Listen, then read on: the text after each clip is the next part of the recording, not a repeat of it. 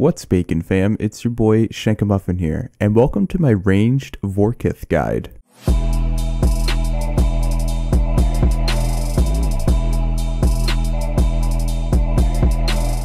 Disclaimer.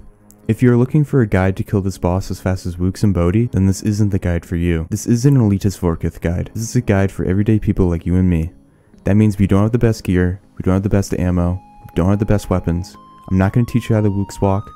And we just play this game because we like it for the PvM aspect, and we want to kill Vorkath because we think it's a fun boss. Also, we're not on a Blue Dragon's task. If you're looking for a more in-depth and elitist guide, consult another guide, because this isn't for you. Before we get started with this video, I provided a table of contents on the screen, as well as in the description. If you want to skip to a certain section of the video, then please do so. Let's begin this guide. To start off this guide, let's go over the requirements. You must have completed Dragon Slayer 2. That's it. That's it, really. Just complete Dragon Slayer 2 and that's it. You can fight Vorkath. Now let's go on to the skill and the item requirement. Before going any further, I have to address this right away. If you don't have a Salve Amulet EI, get that item immediately. This item will help you tremendously with your kills, extremely well. As for the skill requirements, I'd say these are pretty helpful. A minimum of 75 attack for access to the BGS spec. There's been quite a debate whether the BGS or the Dragon Warhammer is better, and I'd say that the BGS is better being a tier 75, so it would be more reliant, and it would be far better off as compared to the Dragon Warhammer. The second skill requirement is either 60 defense or 75 defense. 60 defense for access to Barrow's armor, 75 defense if you want to use the Serpentine Helm. Really, it's up to you, but I'll be showing Barrow's armor and Void later in this video. To continue onwards, having 80 plus range will be extremely helpful. Make sure you have a blowpipe. That is quite an advantage because that is the best DPS in the game as of right now against Vorkath. And now that the skill requirements are done, it's time for the recommended levels.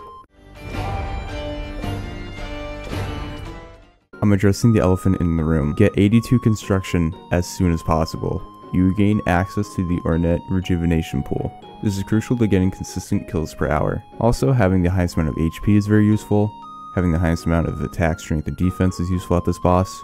And having a minimum of 70 prayer, which will give you access to Piety, can be extremely beneficial when BGS specking out the boss. Also, having the highest level of range is pretty useful, but once again, only having 80 or above is very beneficial. There are two gear setups for this guide. I'll begin with the Void setup that I use. Use full Ranger Void. For a necklace slot, use Salve Amulet EI. Once again, get this item as soon as possible. For the cape slot, use the best Ava's device that you have. For the ammo slot, use any blessing. For a weapon slot, use a blowpipe and make sure it's loaded up with adamant darts as a minimum. For your boots, use any god boots, or if you have occasions, use those. It comes down to personal preference. I personally like the prayer bonus. For your ring, you can either use an Archer's Ring imbued or Ring of Suffering imbued. Once again, it's your preference. So this is the second gear setup for someone who doesn't have void nor high amount of wealth. For your helm slot, use any god coif. If you have Serp helm, use that. Once again, Salve Amulet EI is a must. For your cape slot, use Ava's device. For ammo slot, use any blessing. For a weapon, use a blowpipe and make sure it has adamant darts loaded into it as a minimum. For your top and bottom, use carols. If you don't have carols, then use black d'hide, but to be honest, you're just going to die if you use black d'hide probably. For boots, use god boots, or if you have Begations, use that. I like to use god boots because of the prayer bonus. For a ring, you can either use Archer's Ring or a Ring of Suffering. Make sure both of them are imbued. Once again, it comes down to personal preference. For your gloves slot, you use Barrow's gloves. It's 2018, you guys should have this by now. Like, come on guys. Now let's go into the inventory setup. Time for inventory setup. BGS is for your spec. Super combat ranging potion and extended anti-fire are needed. 2 prayer potions and 2 antidotes plus. A room pouch full of crumble undead spell. House tabs, karambwams with any other food for combo healing. Vorkath uses every attack style and has special abilities. Melee is when you're in melee range of him. Magic is when you see a blue dart-like orb coming towards you, and range is when you see a gray and green orb coming towards you. When you see a white fire breath attack, this means he's going to ice barrage you. You cannot move, and can only move once you kill the zombified creature that spawns out of Vorkath. Use your crushed undead spell on the creature, and once this creature is destroyed, you are set free. If you do not kill this creature quick enough, It will suicide bomb into you and deal tons of damage. When you see a green fire breath attack coming towards you, he is venoming you. Wait until 2 attack cycles have gone through, and then use your antidote plus potions in order to rid the venom. When you see a purple fire breath attack coming towards you, this means that he's going to drop your prayers upon impact. In order to counter this, drop your prayers before the attack hits on you, then reactivate your quick prayers. When Vorkath roars and releases a red fire breath mortar, immediately stand a minimum of 2 squares away. This is his insta-kill attack. If you stand directly on the square where the mortar lands, it will deal 127 HP minimum on you.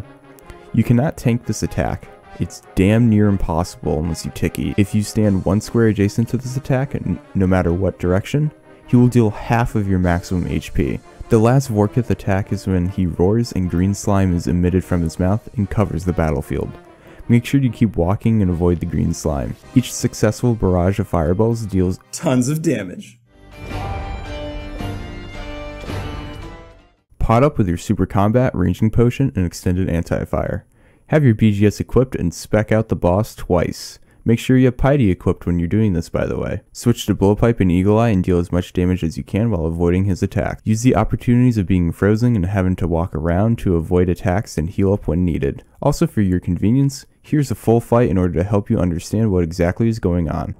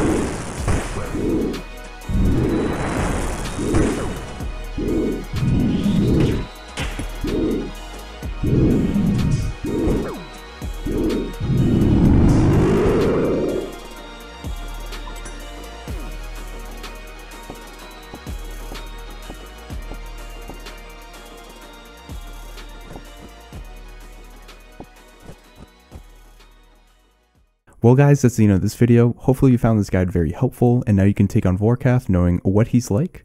So, if you have a Discord account, feel free to join my Discord. The link is down in the description below. And talk with me there directly, as well as find like-minded individuals and be part of an ever-growing community. Anyways guys, my name is Shankmuffin. I'm signing out. Please enjoy this outro.